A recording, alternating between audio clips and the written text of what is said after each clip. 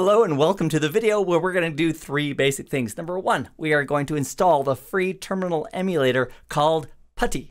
Number two, we're going to connect the console cable from our USB port on our computer over to the console port on the networking device, and we're also going to verify what port it's using. I'll show you how to do that exactly. And then third, we're going to configure the terminal emulator so it can actually allow our computer with the terminal emulator to communicate with the network device over the console port. And to make sure that we're both on the same page for this, this represents the PC that I'm currently sitting at. This represents the Cisco gear. I'm going to use a little 3560 8-port switch, and this represents the console cable. So task number one is to install the terminal emulator software of PuTTY on our PC. Let's do that right now.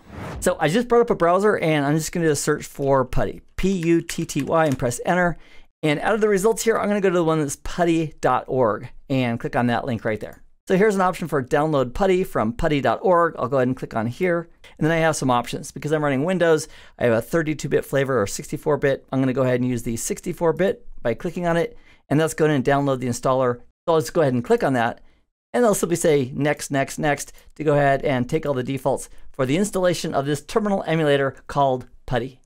So now that PuTTY is installed on this computer, the terminal emulator called PuTTY, the next thing we're going to do is take this cable, which is the console cable with USB on one side and the connector that goes into the console port on the other side, and plug this in to our computer and also plug it into the networking gear. Now, before I plug in the cable, let me go full screen here and show you what I'm doing. Down at the bottom, you can click on the little Windows icon and then type in the search field, Device Space Manager, and then press enter, and that'll open up Device Manager. And then in Device Manager, what I'd like you to do is look under ports. Now, if you go under, it's alphabetically sorted. So if you go down to portable devices and there's no ports there, no problem, because once we do plug in this cable, that cable, this guy right here, is going to show up as a COM port, like COM1, COM2, COM3, COM4, something to that effect. We'll see here in a moment. So the benefit of looking at this right here, before I plug it in, I can realize, hey, I've got a port called COM1. And after I plug this in, I'll have a new COM port, and that way I can know exactly which COM port I should tell PuTTY, the terminal emulator, to go ahead and use.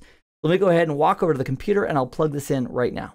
So I just plugged the USB cable of the console port into the computer, and now still here in Device Manager. And now if we go down to COM and LPT, check it out. That USB serial port, COM3, is the cable that I just plugged in. And the reason that this is important is because when we go to PuTTY, our terminal emulator, and we configure it and say which port should it use, we want to tell it, the terminal emulator, to use COM3, because that represents this cable that's going to go to our Cisco device. So while we're thinking about it, let me take this Cisco device, which is currently powered on, and I'm going to take the console cable and plug it into the console port on this device. So what we've done so far is we've installed PuTTY, the terminal emulator. Number two, we've connected the cable and identified what port the computer believes that cable is. And the third step is right now going to go ahead and configure PuTTY to tell it to use that port. So on my machine, it is COM3. So I can go ahead and close Device Manager, and I'm going to go down in the bottom left-hand corner of Windows and type in PUTTY, and there's the PuTTY app that we just installed a moment ago. I'll open that up, and now it's asking for, okay, great, how do I connect? So let's go ahead and create a new session, and I'm going to call mine console, because when I connect to this thing called console, it's going to go out that USB cable, the serial cable, out to the console port on the device. Now, besides just specifying the name, I'm also going to specify that we want to communicate over the serial ports, meaning I want to use a serial port on this local computer, and furthermore, I want to use COM3. So I'm going to change COM1, which happened to be the default there, to COM3. So that's half the battle right there, is specifying the correct COM port, and also check this out. We also want to specify the correct speed. And the speed here by default is 9600, which represents 9600 bits per second, which is relatively slow. Why not use something faster? And the reason is that most Cisco devices are expecting that exact speed. So if you try to go too fast or too slow, it's not going to line up and you're not going to have successful communications. So having put all of that in, I'm going to click on Save. That saves this entry called Console with those details. And then we can just go ahead and double click on Console to launch it. And now that we have launched it, we get this prompt. Looks like a black screen with a green cursor. I'm going to press enter. Boom! And we are now connected on the console port. And one way we can verify that is we can type in who. And the command who is the same as show users.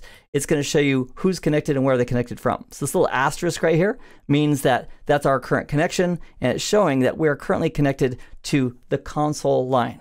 Also in Cisco terms, that's often referred to as line console 0, and we'll have a separate video more on just that aspect as well.